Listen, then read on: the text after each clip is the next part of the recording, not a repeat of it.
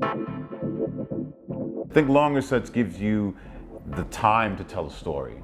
And for me, DJing isn't just about, I want to see hands up in the air all night. It's about creating a journey. It's about telling a story. It's about musically moving people from one vibe to another. With the DJ playing all night, it maybe allows a greater breadth of music to be played. It could be a real journey and allow a DJ to express themselves in perhaps more depth.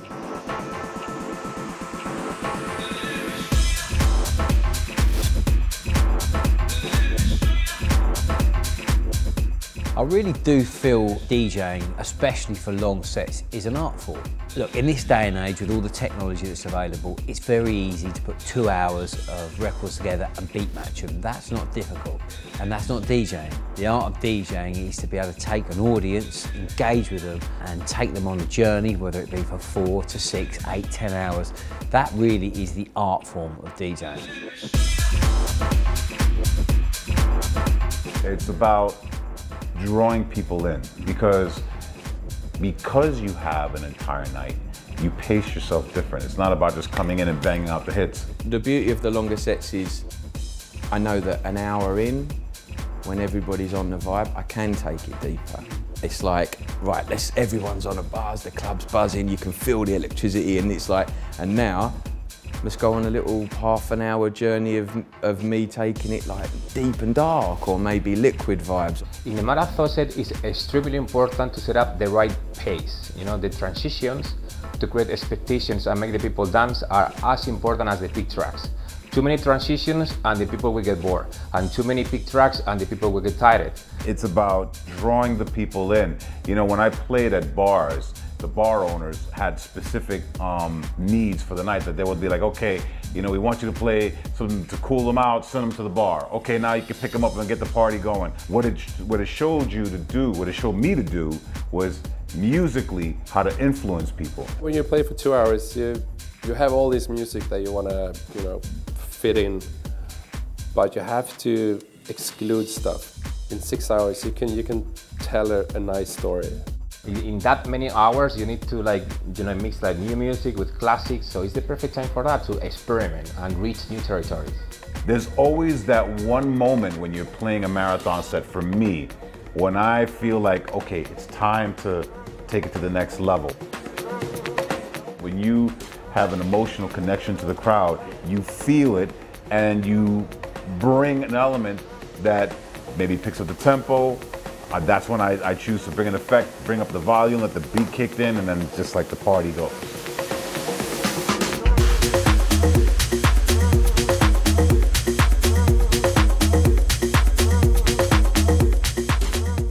I've been lucky enough to experience quite a few of my favourite DJs doing extended sets, but I think the one that particularly stands out is Laurent Garnier one night at the End. I think he started at 6 or 7 AM and he was still going at 1 AM. And he went through everything. Starting off, kind of really sort of jazzy and dubby, chilled out, moving into funk and disco and a bit of deep house, and then melodic techno. And then by the end of the night, we was all there. He started pulling out drum and bass records, and it was one of them. Walked out there in broad daylight on New Year's Day, like, wow, that just blew my mind, man. It was wicked. Some of the guys that really influenced me back in the day were guys like CJ McIntosh, Masters of Work, Tony Humphries. They really had the ability to go into a room, evaluate the mood and the vibe of the room, engage with people, and really manipulate the energy and the steer of the night. And that really resonated and stuck with me. And we need more artists and DJs to do the same kind of thing, I feel, in this day and age. One of the guys I've always idolised, and for me really personifies everything that is great about the art of DJing, is Danny Tenaglia. And fortunately enough, back in the summer, I had the great opportunity of going to his loft space in Brooklyn to talk more about the art of DJing all night long. When and where did you play your first marathon, for want of a better word, set, like 8 hours or more? You see, the thing with 8 hours, to me, that was a regular job. Everybody worked 9 to 5. I just was starting to work 9 p.m. to 5 a.m. So that's what was normal to me. And still to this day, I don't consider that a marathon. The most legendary night I ever went to as a punter was at WMC, Danny Tenaglia at Space. I mean, those nights were almost a religious experience. The way he would take a crowd over the space of 24 hours right into Monday morning and move people and never let go was just phenomenal. The way that Danny built the set, one record at that time with no rush, it was something goosebumps, you know? So I remember that moment and changed completely my way of understanding music and my way to play music. I still take reference and draw reference from that night to what I do week in, week out. When I came up DJing, if you got the job as a resident DJ at any club, you played the whole night. You started it off, you had the peak, and you closed it out. So for me, playing 6 hours was kind of a regular job. It was sort of like you're in the booth, you're getting your record set up, and you would see the lights go off, and you'd be like, DJ, you ready? No. All right, we'll open the doors, and you start the song. To do those journeys has a lot to do with me starting the night. And the people that are coming in, if they're the first people there, you know they're there for whatever I'm about to give. I miss that. So, I'm getting all choked up. Back then you just played all night and you didn't really think about it. Like that's just how it is. Because that's how I started. I was promoting my own parties, and in the beginning we didn't book DJs for our nights, so we basically had to play ourselves. And that's how I learned to DJ. I don't know, it's just textbook in a way. You need the foundation of DJing. And I think people who is producing music nowadays, the easiest ways to perform the music is to start DJing. And it's like a bit of an abrupt, move. Well, it's a different time, isn't it? You know, producers have to DJ now. You know, a lot of the new DJs are producers. They make tunes, and so they have to go out and play them tunes. Whereas I come from an era where I went out to buy records, and I would camp out in the record store every day. I used to stand at the counter like that, waiting for new white labels to come in, to get them, to then ride home. Pretty awkward when you're on your BMX with a bag full of 12-inch records, lopsided. But then you get home, and then that's all you want to do is mix. And I come from that era, like DJing.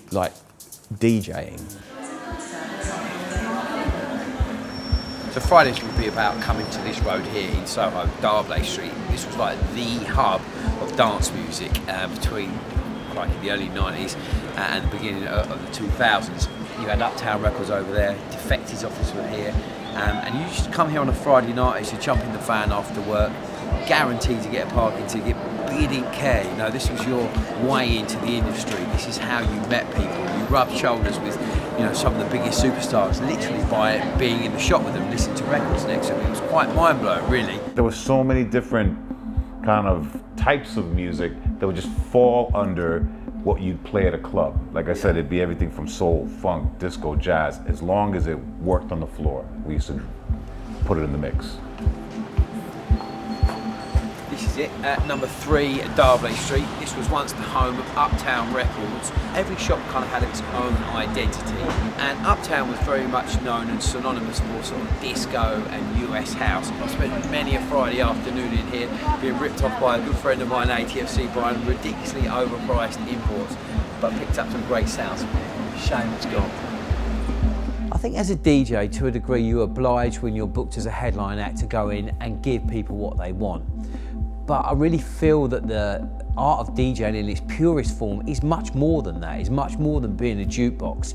It's an expression of what you're about musically, especially if you make music and you're a producer. It's the opportunity to go into a room and say to people, this is what I'm about from here to here. And that is very hard to do within 2 hours. And I think we need to go back more to the really core values and the ethos of DJing, where it really started and began back in the early 80s, where it would be one DJ, one night. I think it just started getting all lost when you started seeing the raves and the flyers with a ton of DJs. It's gonna be this room, that room, and I don't know. My imagination was, this flyer's got to be more exciting than the actual party. It's obviously very tempting for promoters, especially at festivals, to try and ram their bills with as many name DJs as they can. They think the more DJs are playing, the better, but it can just mean that someone, for a lot of DJs at a festival, they only get to play for an hour or an hour and a half, which means they probably just think they have to play their biggest bangers and not really get a chance to ply their wares in more depth. The funny thing is I meet a lot of guys on the scene nowadays, new guys, they won't play for longer than 60 minutes. It's like, what's the matter with you? And they're like, no, I'm only doing 60 minutes. You know, if you're a DJ, then I will play for it. Like, I'll go in my studio at home and I'll mix for 6, 8, 9 hours, just enjoying the vibe. Especially if you're flying around the world. I don't fly around the world to work for 60 minutes. Let's make it worth it. Otherwise, why would you leave your hat? You know, that's a little moan there. But what I'm saying is, if you really enjoy DJing, I truly think that you'd want to DJ as long as you possibly could. I would imagine that a lot of the younger DJs that are aspiring to be, they don't even know how to follow what the roots of it are. I think a lot of it is taken away from the actual form of developing skills and entertainment and being, you know, a form of a musician. Some DJs have almost complained that they've, you know, they'd flown halfway around the world and they arrive somewhere and they only play for an hour, and it's kind of like, oh, I've come a long way, and was that it?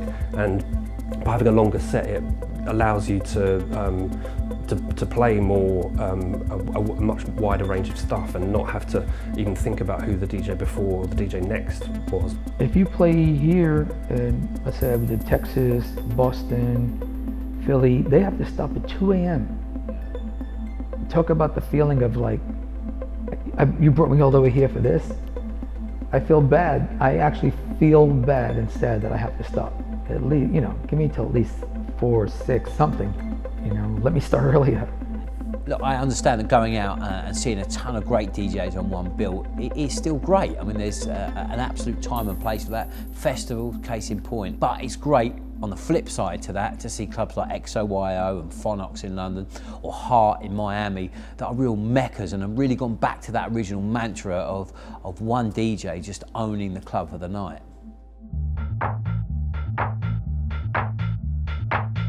Here at Heart Nightclub, we have the reputation for crazy long parties. We now hold the record for a 40-hour straight party, and we've had DJs play anywhere from 6 to 20-hour sets.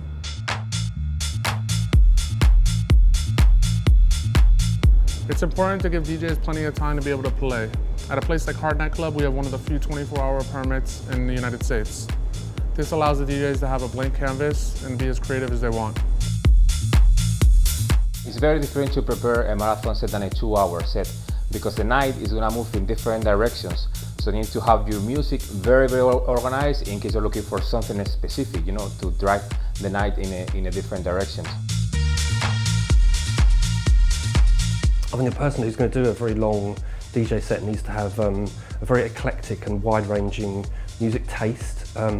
They, in a sense, have got to be the warm-up DJ, the support act and the headliner, and they're not just going to be coming in at a peak hour and banging a big load of tunes. They want to start off perhaps a bit more chilled. Back then I didn't prepare anything. I just, you know, came down with my bags and just played. Today I do way more preparation before my sets, and you know, I want to build a journey or tell a story. I mean, I'm still as much of a fanatic of going through as many titles as I can to have my playlist, just the way you would the boxes, down-tempo, mid-tempo, high energy, alternative, tribal. And I spend probably, for an all-night set, I spend 2 days on and off, and, you know, thinking what story do I want to tell? Should I go, you know, eclectic or, you know, atmospheric in the beginning, whatever. And I just want to make sure that I'm confident when I get to the club, what I want to do. It was more about knowing the fact that I'm going to play all night, having structured records that I knew would be good for the beginning, good for the end, and then having those records that I knew would be able to take people, you know, to the peak hour of the night, one end of the spectrum to the other. But I knew I had the spectrum of what I wanted to play, in the sense of how I wanted the night to go. I just didn't know what I was going to play when. It's mentally, physically and creatively demanding to do a 12-hour set. There's no denying that. Well, you're definitely knackered at the end of it, that's for sure. I mean, you've got to pace the drinking, you know, you've got to pace that. From a physical perspective, you need to be in a good shape. Sleep as much as possible the previous days, and the most important thing, not drink alcohol the first 6 hours. Don't too much tequila. Yeah, the back can hurt. I remember the first one after Brixton Academy that I did, I fell on the floor. Like at the end of the set, it was like lights up and I had to lay down on the floor. I was like, man, I was buckled. I remember doing a show in Miami and I played for 14 hours. I come off at 4 in the afternoon and I was just drained in every aspect. But you are so inspired creatively off the back of those sort of shows. It invokes all sorts of creativity. When you leave the show, you're thinking of music to make and you buzz off that show for weeks. The times where I played the all-night sets, I never even think about, you know, getting tired. I just feel so, you know, pumped up and get this adrenaline rush from the reaction of the crowd. It goes like this, you know. Sometimes when I play a 6-hour set, it feels like it goes quicker than a 2-hour set. You knew, you could feel it inside when you did pretty good or really good, or not that you're going to go brag about it, but we know when we've had one of those more than special evenings. And by the end of the night, similar to the first people that were there, if they're still there 8, 10, 12, 14 hours later, even if they arrived at 5 a.m., but it's 4 in the afternoon, they're still there. They're ready to hear what you're going to bring it down to. I mean, I think we've talked a lot about what DJs get from the performance of a marathon set, but I think there's nothing more unifying than at the end of a set going down into the dance floor and just being with everyone who's been part of that journey. I mean, it's an incredible and very unique experience, something that you don't experience when you do a 2-hour set. You know, you're out the door, but when you come off the decks at 9, 10 in the morning and you just catch up with everyone and everyone's been part of this journey, that's special.